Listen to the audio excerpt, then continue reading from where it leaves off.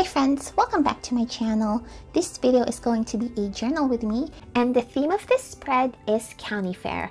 I will also be answering some journaling prompts that my friend gave me later on in this video. So let's just get started. This, by the way, is a Giglio Appunto in A5 gray matte Croco, and inside I have a Leuchtturm 1917 notebook. It is grid.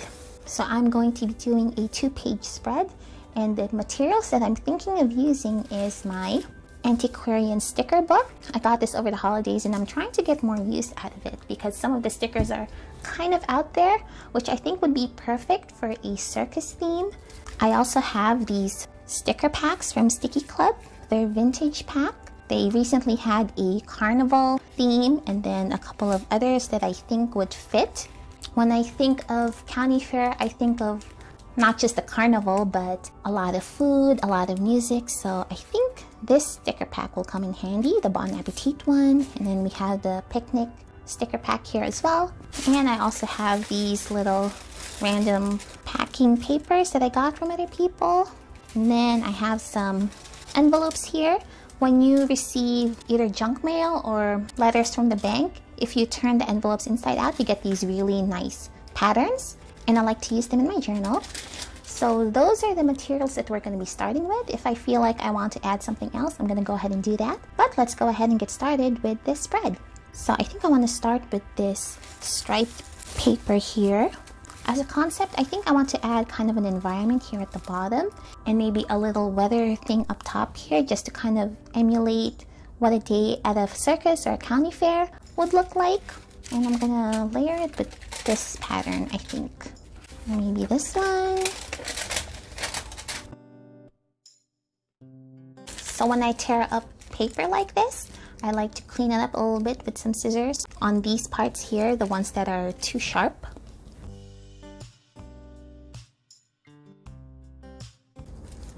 And this packing paper has these scalloped edges, and I think I'm gonna try to preserve that. I'm gonna try. And I'm just gonna use my glue stick.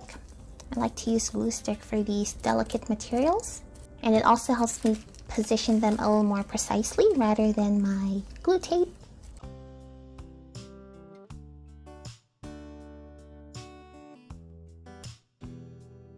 I pulled out my bendy ruler here, so see if I can make this more straight.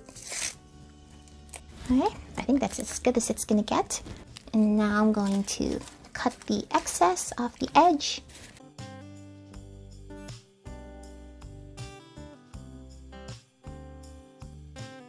Okay, next I'm going to be tearing up this envelope. Just gonna try to preserve as much of this blue background as I can. And I'm gonna layer it over this side. You know what I just realized? This could be a really good representation of like the sky if we put it up here. Although I'm kind of committed to adding some here. I also realized that if I do this, I'm gonna cover up the scallops. So I think I'm gonna add just a little bit of the blue here and then save most of it for up here. And then I think I'm gonna relayer some more of this paper over this. I think that's what I'm gonna do.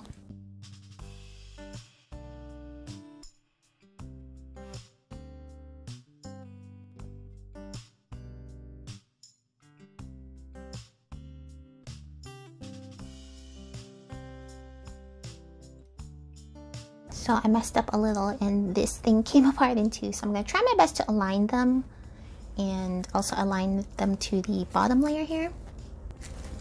And while I'm trying to do this, I think I'm gonna go ahead and answer the first journal prompt, and that was, what were you inspired to create as a child? When I was younger, I think sometime in 4th grade, I actually wanted to become an author. So I would write a lot of stories, and they weren't anything groundbreaking or publish worthy. It was just silly stories. Like, I remember I made this brochure for this deserted island, that was made of ice cream and orange soda and candy, and it was supposedly not too far away from my hometown, which was in a tropical country. So I have no idea how an ice cream mountain would work in that kind of climate, but you know, when you're a kid, you don't really think about those things. I remember that was one of the very first stories that I made. And then in 5th grade, I remember my teacher saw a lot of potential in me in writing stories. He really liked how creative I was when I wrote papers for class. And so for a while, I was really into writing all sorts of stories. And I mostly gravitated towards fantasy. And I remember I would start a lot of blank notebooks and start just free writing my own fantasy novels, and I don't think I ever finished one. It was really just for the fun of it. And as I got older, my dreams of becoming an author became less and less important to me. When I was 13, I discovered coding and the internet, and from there I decided I wanted to be a web developer, which ended up being my profession, which is really cool. But even as I was pivoting my professional life into coding and computer-based work, I still very much enjoyed creating my own stories and universes, but not so much in a written format. And even now, I still have all of these story ideas that I want to write one of these days, and I'm still just kind of sitting on them. I do have files on my computer for brainstorming those ideas, but for now, I'm kind of focusing on using YouTube as a creative outlet, but storytelling, story writing is still very much a part of who I am, and I don't think I would ever stop writing stories. But again, a lot of it is really just for me, my own personal enjoyment. But that was definitely the creative medium for me growing up as a child. So I think this is good. There's some overflow on the scalloped edge here, but I don't know if I'm gonna want to cut that off. I like how it's peeking through my notebook actually. It's really cool. I don't know. We'll see. It might get ruined as I use this notebook though, like it might get flat, but for now it looks really nice. So I'm gonna go ahead and clean up this edge here. Right, so let's do the top. We're just gonna go with this blue strip here.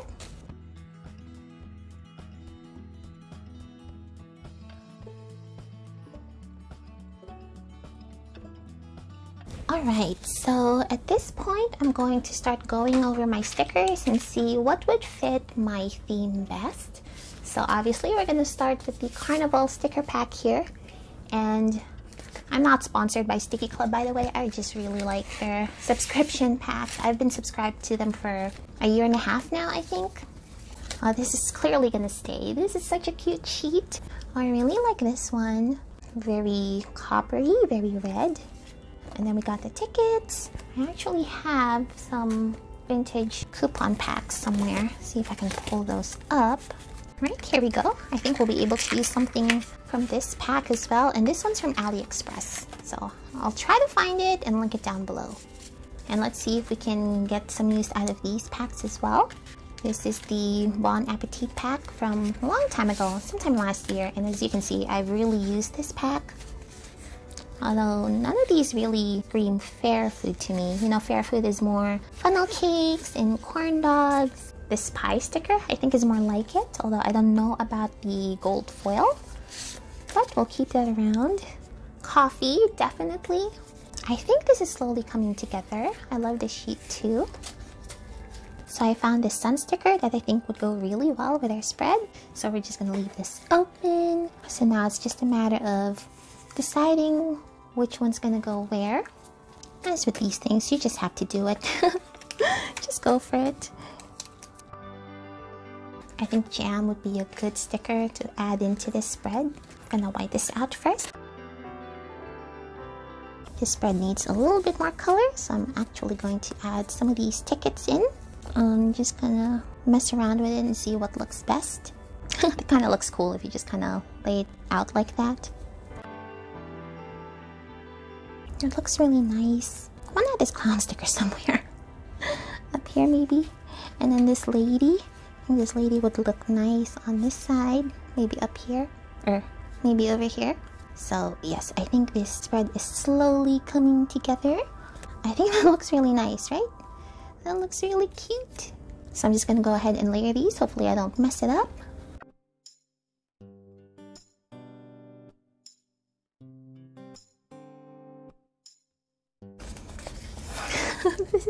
cute. I think I might go with this lady instead because she's smaller, so she can scale nicely with this spread. Or maybe this lady.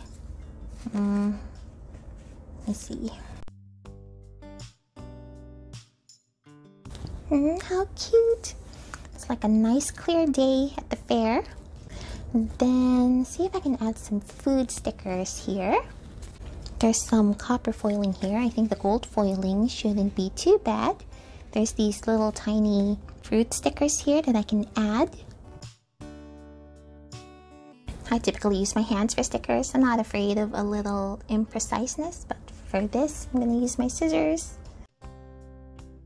And I think the clown needs a treat. Here you go. I think that's it as far as decoration goes. It's quite bottom heavy, but as I write into the spread, I think it's gonna look a lot better. I really did want the top to just kind of depict a clear sky, and then at the bottom is where all the activity is. Alright, next comes the second part of journaling, which is pulling out my pens and writing supplies. So I have two here that I mainly use, actually three. So my colored gel pens are in here, and I keep my fountain pens in this case. I used to keep them here, but I switched them out recently. And then this case is my general art supplies case. This thing fits a lot and I love it so much. For the second prompt, I will be talking about what has inspired creativity in me. Gosh, this is a hard one to answer because I feel like I gain inspiration from everywhere. I don't like to limit myself into a specific set of hobbies or interests. I love all sorts of things. I love to read, I love to watch movies, I love to play video games, I love to crochet, I like to dabble in bookbinding sometimes, I love to sing, I love to play the flute. I have all these interests and I feel like they all inspire me in some way, and that inspiration manifests itself in a different form. So for example, I love listening to music and that inspires me to write a story, or maybe reading a book inspires me to dabble with singing and writing my own song. And I definitely don't like to box myself in as far as where I draw my creativity and inspiration from. I also like to take analog inspiration and then apply it into my digital creative outlets, like building a web page or building a web app. And that seems like a really vague answer, but that's what I honestly feel about it, that I really truly gain inspiration from everywhere. And it's not just in my hobbies, it's in nature, it's in the things around me, it's in the media that I consume. So I think that would be my answer for that question. Everything. So today is Saturday, February 13th. I've actually been kind of practicing copperplate calligraphy on this journal. So I added this reference in the front. So I just like to look at this and remind myself on how to write these letters. Some of them are still kind of a challenge for me. So I'm gonna write out the day and the date next to the sun here. And I really like having this reference. It's super helpful. I kind of messed that up, but you know how you can do something so easily, but then as soon as someone watches you do it, you get nervous and you make all these mistakes that you normally wouldn't? That's what happened to me just now. Okay, February 13th. Don't get the date wrong.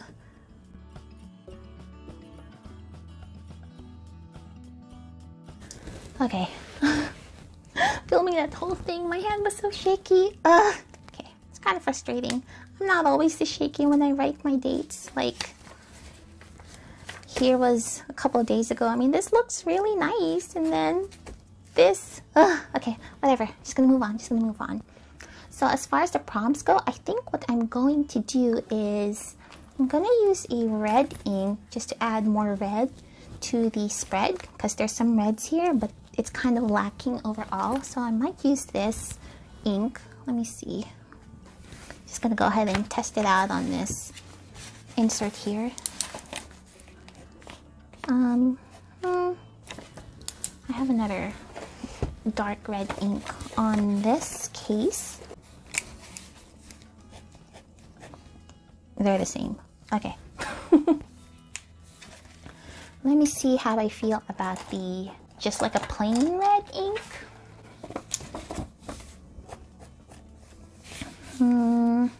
I think the plain red is the best. I think so. This, by the way, is the Pilot Precise V5RT. I don't know what this color is because my husband got this for me. And then these two are Uniball Signals. This is the Bordeaux red, and then this is just the plain red. So I'm gonna go with the plain red one, and what I'm going to do is I'm going to take the prompts and I'm just gonna go ahead and write it on the side here.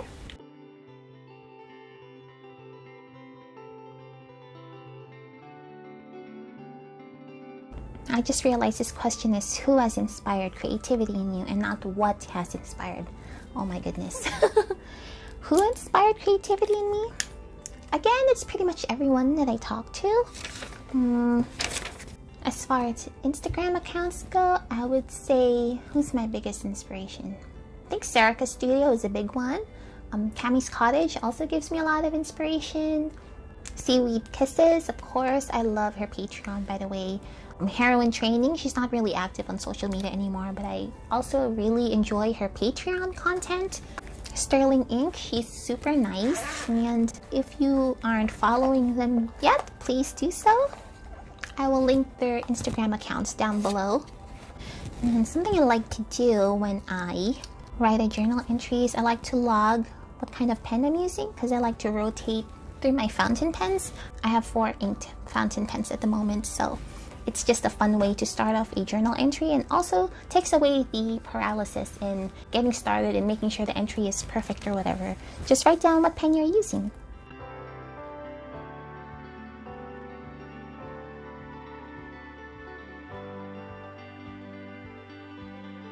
Alright, so here is what my spread looks like so far.